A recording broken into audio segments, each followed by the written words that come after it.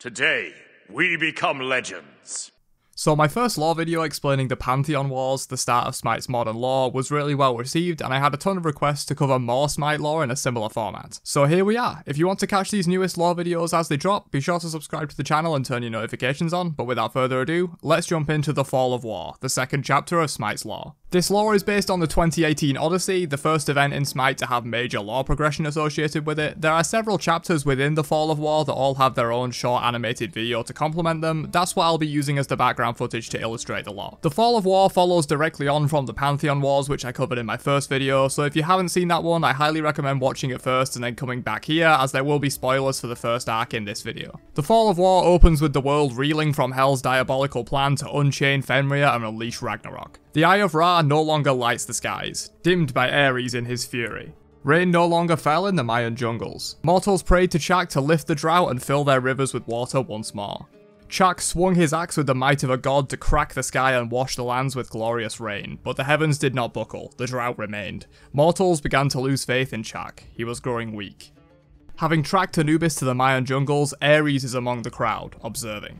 Inquiring as to the whereabouts of the jackal, Chak explains that Anubis was wounded. He did what he could and sent the god on his way. Ares has a sixth sense for weakness and a seventh for power. Seeing Chak's downfall written across the faces of his followers, Ares ripped Chak's mighty axe from his hands and buried it in his chest. Knowing he would never see the face of his beloved again, a single tear fell from Chak's eye to wet the ground, far from the rainstorm he wished to summon. As Chak left this realm, the skies wept along with him, and Ares was hailed as the saviour of the Mayan people, ending the weeks-long drought. Cut to Asgard, and the battle for Ragnarok had not gone in Odin's favour. The skies were black, the streets were awash with blood, Fenrir's wrath had been unleashed. As mortals were slain by the wolf, Hel released shadowy spirits bound to her will from the underworld to ensure the defeat of Asgard. Seeing the horrors of Ragnarok firsthand was something Odin never hoped to suffer. Knowing the battle was all but lost, Tyr and Odin roared a battle cry as they drove back the spirits, giving Thor an opening to flee Asgard and save as many mortal souls as he could. But mighty Thor does not roam with a few, he stands with the many. Entrusting his fate to Athena, she fled with the promise of returning with Greek armies to liberate Asgard from its terror. The Japanese woods were silent and coated in fog. If anything living was here, its sounds would not carry on the thick, heavy air. Ares crept through this forsaken place in search of a path to the underworld, seeking answers about Anubis' whereabouts from any source, no matter the evil stench that hung in the air around him. He approached a twisted oak tree, its roots concealing a hollow, black as night. Whispers came from the hole, inviting him down into the abyss, into death. There was something magical about these whispers. They had the power to enchant lesser gods or mortals, but Ares had a will of iron. The whispers continued, "Unbind me, and I will grant you your greatest desires." Bony fingers reached from the hollow and ran down Ares' chest. "Do you desire a lover like none you have known? The power to crush your enemies?" None of these offers would tempt Ares. He sensed great power in this being. Certain it must be a god, he inquired, "Who lies beneath?" "I am the matron of the dead," came a whispered response. It was Izanami. Knowing it may be eons until she would get this chance again, she pushed on. "Is it vengeance you seek, Ares?" she purred. Seeing his face change, she continued. "Name who you seek and I shall lead you to them. This I promise." Ares named his target the jackal god Anubis. "For a god, I will require my freedom as payment," she whispered. "I swear it." Ares had no hesitation, seeing only vengeance for his father's death at the hands of Anubis. Wrapping Izanami's ribbons that bind her around his arm, Ares dragged the matron from her hollow. Journeying west in pursuit of Anubis, Ares came to the banks of the Yellow River. Seeing the demon Izanami at his back, the ever-vigilant Habuar refused their crossing. He knew too well what the demon matron was capable of if freed. "Kill him for his insolence," Izanami hissed in Ares' ear. "Give the command and I will slaughter him for you."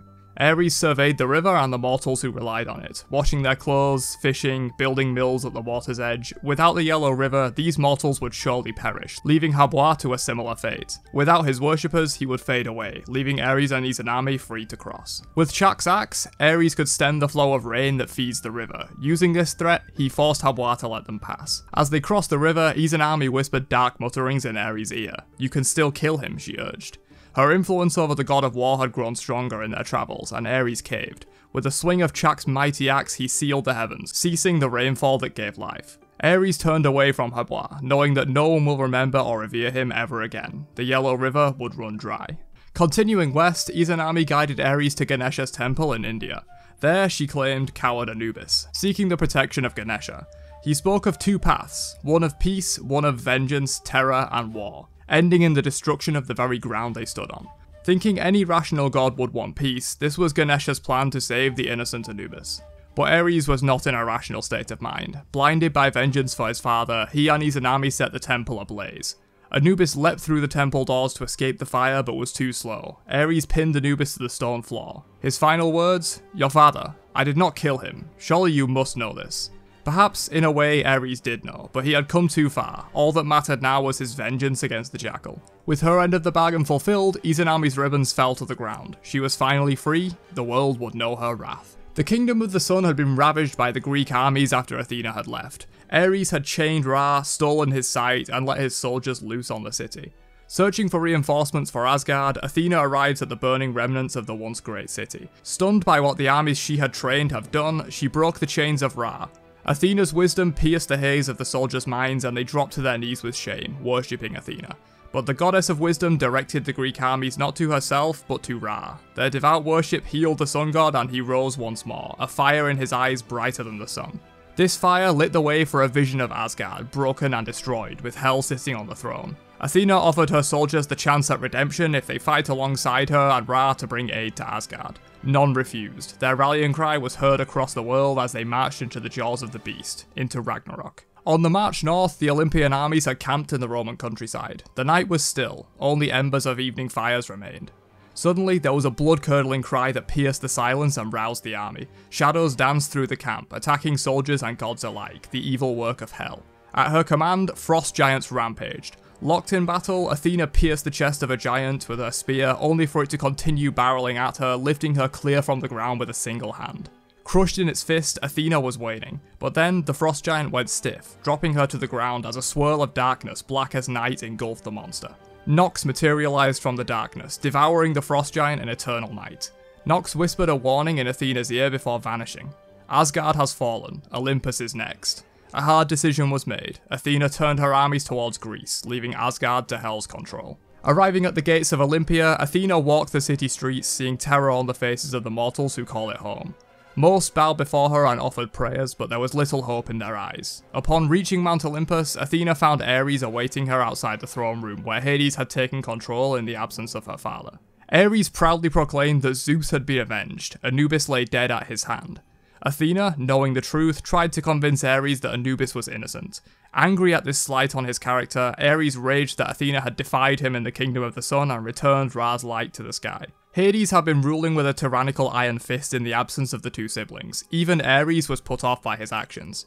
Despite their differences, Athena and Ares were brother and sister. They opened the doors to the throne room as one to confront Hades, only to find him completing a dark ritual. To save us all from the perils of Ragnarok, this is what I must do, he explained. Zeus did not understand what must be done, not as I do.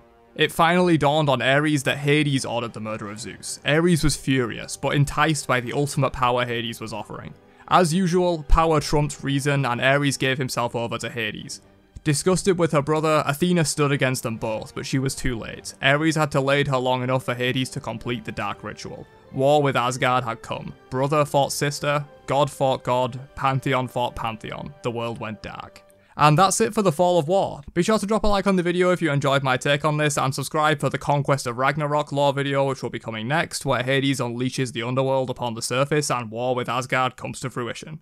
But other than that, I'll catch you guys in another one later on. Have a great day, and peace out, you nerds.